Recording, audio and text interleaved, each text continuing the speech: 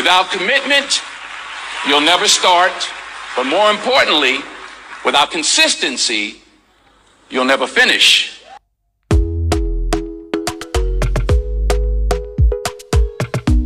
everyone, I hope you're doing well. It is 9:26 on Tuesday the 8th of March. I've seen people kind of like try and prove the date before. I don't know if this actually proves the date, but that's the date. About to get on the scale for the first time at the start of this rolling 72 consistency challenge. I know I'm quite heavy. I've just come off holiday.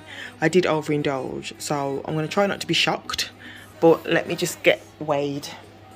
Right.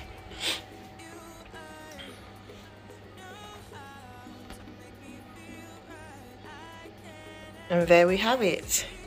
The heaviest I've ever been, 208.5. Right then, speak to you in the next clip. Hi my beautiful people. It is still the 8th of March. It's 2:45. So I just wanted to come in and check in. I thought it would be good if each fast I can kind of give you like a mini vlog. I'm hungry. I'm not going to complain about being hungry because I'm choosing to fast and I'm going to fast, so there's no point in complaining. But I just thought I'd come on and show you the realness of it because my lips are dry. I've just had some water, but at the end of the day, I hear the door. That's Malachi coming in from work. At the end of the day, it's like a lot of people might just think, oh, people lose weight like that, it's so easy. But no, I want to be like, no, it's not easy. It is hard. And this is my first day of a 72, and usually the first day I get the most hungry. My boyfriend was preparing something to eat before he goes to work, and I could smell the smells.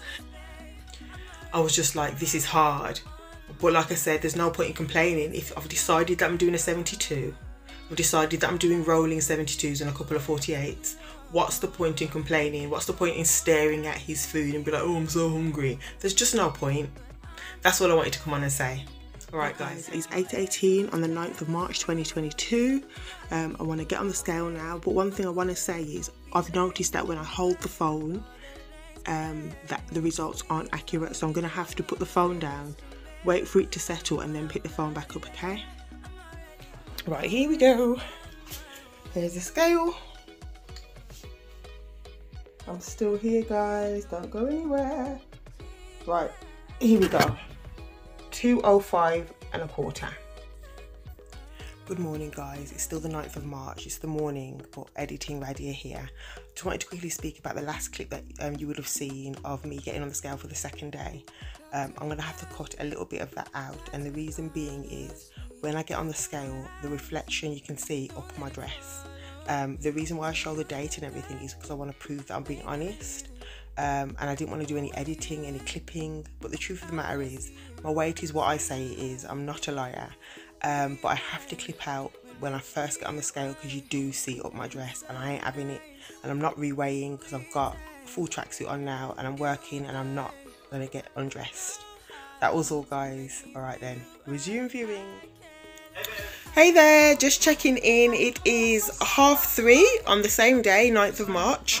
I'm working, but I'm very, very, very hungry. I'm struggling today. I'm struggling more than yesterday, surprisingly. And I just felt like I need to come in and just talk because, as I said earlier, it's not always easy, and I want you to see the parts that you don't normally see. Now, if I'm honest, if I wasn't on this challenge, I could see myself going into the kitchen and just breaking my fast. That's why I'm glad I'm doing this. Things like this help me stay on track. I cooked for the family.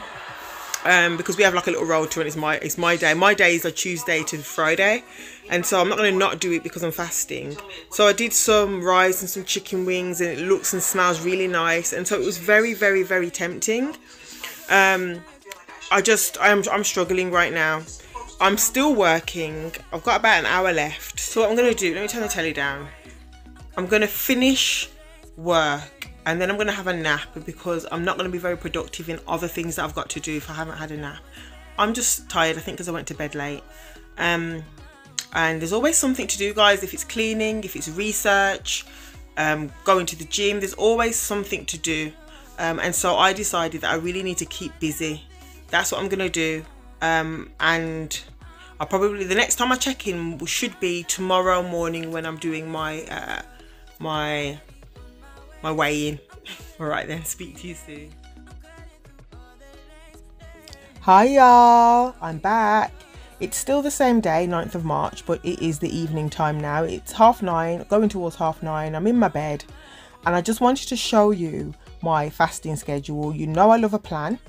This is just basically breaking down when I'm doing a 72, when I'm doing a 48, when I'm refeeding. Now there's only about, I think, 3 48s in this plan. And I've put the 48s in there because it kind of works around events that I'm going to and things like that. But the rest of the time, a majority of the time, I am doing 72s. Yes, I'm just sharing it with you. Somebody might find it useful. It just makes me feel like I'm doing something, like I have my plan and things like that. So I just wanted to share it. 8:31 on Thursday, the 10th of March. It's the 3rd day. Happy birthday to my niece Imani. So today is the day that I break my fast. So I'm going to get on the scale. Let's have a look. Remember guys, I'm not going to hold the scale. Hold the phone while I'm on the scale. Because it's not an accurate reading there. Right, so I am 201.5. So guys, as you've just seen, I'm 201.5. And I started it, was it 208? But that was the first day I did hold the phone in my hand. Regardless, it's a nice jump. We do know that, you know, a lot of that is going to be water weight, whatever. Okay, I'm 201. I wanted to come on because I haven't actually spoken to you about anybody who's fasting and that might have difficulty. So just don't forget that the salt water should be used to help kind of keep your energy up, keep your electrolytes up and all that kind of stuff there. Also, listen to your body, guys. As much as I really want to get this done and achieved and properly and healthily and safe, sorry, the cat. As much as I want to get this all done properly, if I'm feeling really unwell, there's a bug, right? There's a bug, and she feels like she has to get this bug and all the noise. Autumn.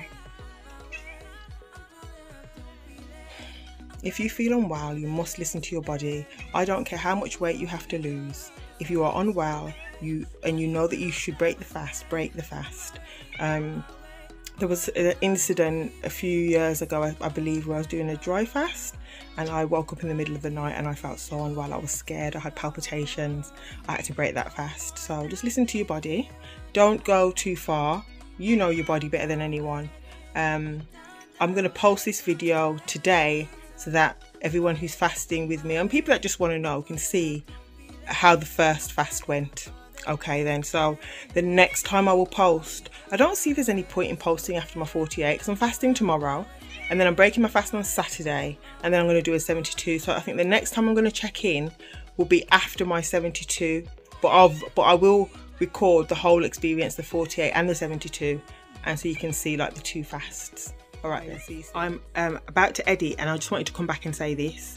I haven't actually spoke about how I feel. I don't know if it was mainly water weight or what, but I feel not very small because I'm still 200 pounds and the goal is 150. But I just feel a lot lighter. I feel like I look smaller. After just a 3-day fast, that's pretty good, isn't it? So I just wanted to share that. Also, guys, I know I always say this, but please, can we talk in the comments? We do talk, but I just want more interaction. I want to know how your fast's going. Do you know what I mean? How is your fast going? How do you feel? Any complications? When it comes to refeeding, I'm going to my sister's later this evening for my niece's birthday.